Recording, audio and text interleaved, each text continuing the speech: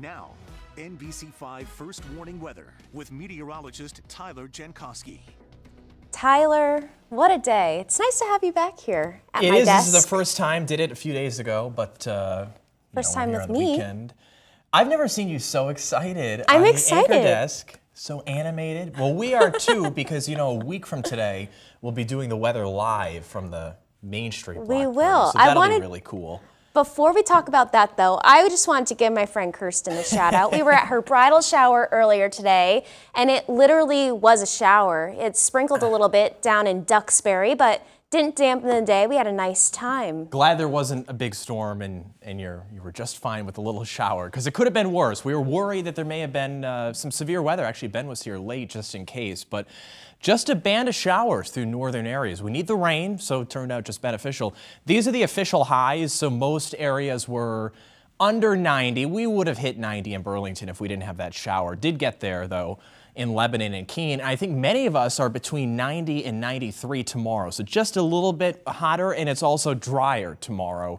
Just an outside chance for a shower or a storm. Most are dry. Some of these numbers here right now are impressive. It's still 77 in Essex, New York. We have 67 in Waterbury and Randolph there at 72. Lebanon still sitting at 68. So with just a little humidity, the temperatures overnight stay up. They just don't fall off. And that's an example of it tonight. Now, there's still this little ribbon of showers here. No thunder, no heavy rain, but it's diving south and diminishing. I think we should be done with the rain, with this rain, by sunrise tomorrow. Mostly dry off to the north and west. So we're sort of on the edge of this big warm spell.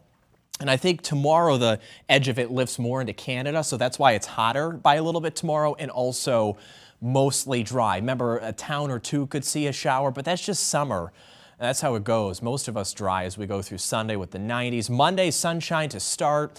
And I think Monday's the hottest day in the stretch, mid-90s, 96 or 97 in many spots. And that's before you even factor in the humidity, feeling more like 100 on Monday. So on the lake, great way to cool off tomorrow, but the water is still at 59, still chilly, but it's going up with the warm air. And when you look at the temperature trend going forward here, we're talking about the mid-90s for tomorrow, Monday especially, and then cooling off a little bit Tuesday and Wednesday. So tomorrow morning, mostly 60s with the humidity in the air.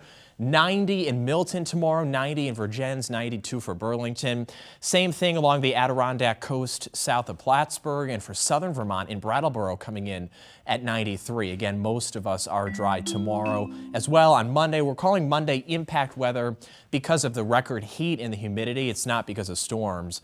But Tuesday and Wednesday, there will be some storms, especially Wednesday as a front goes through, and then it's drier and far more comfortable there for the second half of Jazz Fest. Liz?